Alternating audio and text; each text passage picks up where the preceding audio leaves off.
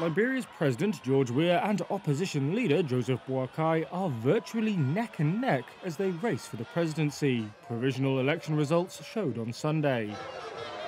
Weah holds a slim lead, the Electoral Commission said, with 43.8% of the vote. That's according to tallied results from nearly three-quarters of polling stations.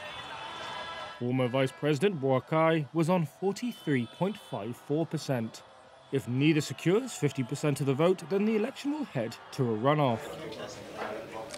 Weah is a beloved soccer star who went from the slums of Monrovia to playing for some of the world's biggest clubs.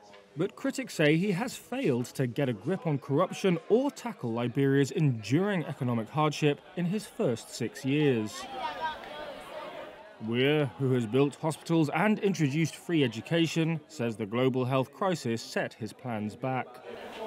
Boakai argues that he is needed to rescue Liberia from what he calls mismanagement under Weah.